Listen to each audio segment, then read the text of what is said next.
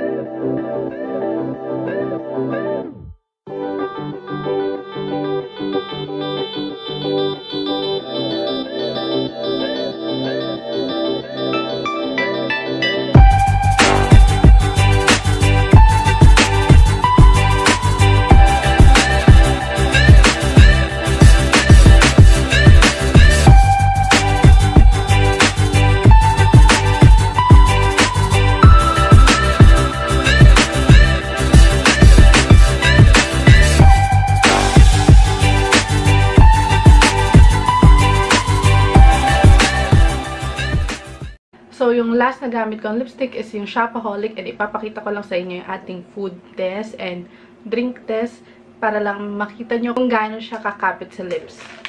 So, I have here the Choco Marble Cake Slice by Red Ribbon. Siyempre, dapat hindi mo iwas yung lips mo, di ba? So, kakain ako. Talagang pinakita ko sa lips ko.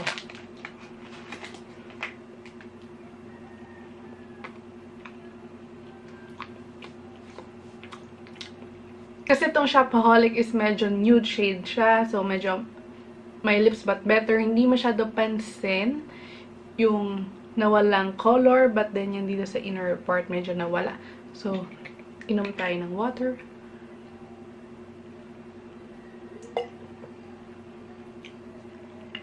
May onting ano dito ng lipstick. Smudge na lipstick. Pero, meron pa rin naman sa aking lips.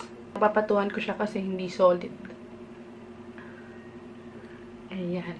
First, yung packaging. Okay naman yung packaging. Very simple. Black plastic. And yan, yung pag-open mo, yan. Regular, silver. Then, next yung scent. Wala naman siyang scent para sa akin na, guys. Yun. Tsaka mahina talaga ako sa pag-distinguish ng mga scents, ang fragrance or ano. Medyo palyado ata ilong ng ate nyo. So, of course, gusto nyo malaman kung paano nag-work yung lipstick. I mean, kung paano mag-work yung lipstick para sa akin. And first, yung application. Kailangan i-warm up mo muna yung lipstick bago mo talaga siya ma-apply smoothly. Kasi kung hindi, medyo magtatag siya. So, kaya nung napansin nyo sa pag-apply ko kanina, dito muna, wina-warm up ko siya sa lips ko. Like this. And then, ganyan na. Kasi very smooth na after that. Basta na-warm up niya lang yung tip ng lipstick. And then, it will glide smoothly. So, sa pigmentation, okay naman. Hindi siya 100% pigmented. Meron kasi lipstick na kahit one coat lang, okay na. But then, yun kailangan medyo back and forth. But then, okay naman. So, hindi rin naman ganun ka-matte yung finish niya. Medyo actually hydrating matte yung lipstick niya. Medyo may onting sheen yung lipstick. Pero hindi naman over na over. Matte siya. Parang demi-matte lipstick. Medyo na-moisturize yung lips mo. Hindi niya madadry yung lips mo. So, yun. Of course, affordable lipstick. 249 pesos. 8 shades. Kulang tayo sa red color. More on, everyday, my lips but better, nude shades. Ganyan siya. So, kung medyo naghahanap ka ng something red, holiday color, wala siyang masyadong bold color kasi more on pink, nude, my lips but better lipsticks. So, is it long lasting? Depende sa pagkain at pag-inom mo. But definitely, mag-smudge siya once na kumain ka and also uminom ka kasi hindi naman siya hindi siya kiss-proof, hindi siya waterproof, hindi siya smudge-proof. Kasi parang lang siyang regular lipstick. So, you know, the drill naman pag mga regular bullet type lipsticks. So, don't expect too much kung long-lasting siya. Talagang mag-re-retouch ka. So, yung product description, check nyo na lang sa information box below. I will direct you to their shop kung pwede kayo order. Mamaya sa akin na naman kayo mag-how much, paano bumili, paano order, and everything like that. So, yun guys. Thank you guys for watching. Please don't forget to subscribe, like, and comment on this video. And I'll see you on the next one. Bye!